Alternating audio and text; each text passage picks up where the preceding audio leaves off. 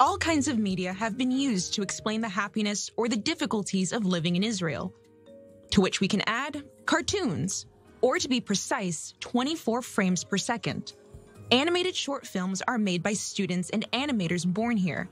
They speak to people of all ages. Obviously, it is the Holocaust that is the most touching. It is recounted by a granddaughter of the survivor of the concentration camp. The story of a naive child who dreams of buying a nice pair of shoes that in her imagination could save her from nightmare. The Holocaust, and after the Holocaust, the years after the war. The thwarted friendship between a black German girl who finds out her grandfather was a well-known Nazi official, and young Israeli suddenly abandoned by her best friend. So the film talks about whether we are affected or whether we should take whether our history, our family history, our society affects us or not. A history for our culture's history, for our culture's decisions, and it's an open question. Talking about Israel in the animated short film, of course, means talking about Aliyah, or immigration.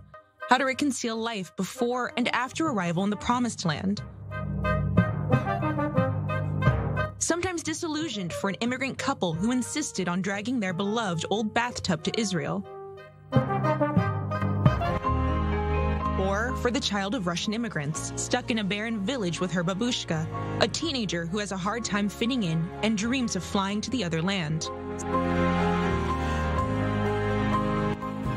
Sometimes you can show with animation different feelings and different attitudes towards politics that one cannot show in real cinema.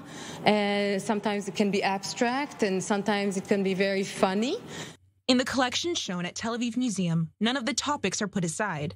That it's true that life in Israel has its inconveniences and its requirements.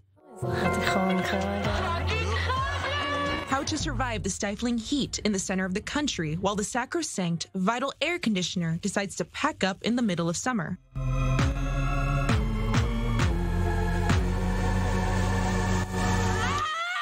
Or how to move from the experience of military service to the high towers of the startup nation while meeting the demanding expectations of Israeli society.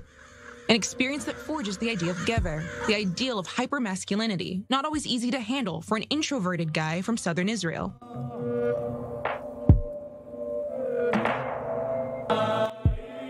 It talks about a small love affair between two boys in the late 1990s in a small city in the south of Israel.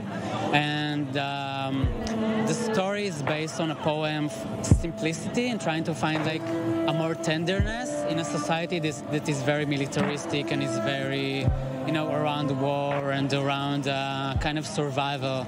So trying to find his unique place inside of that.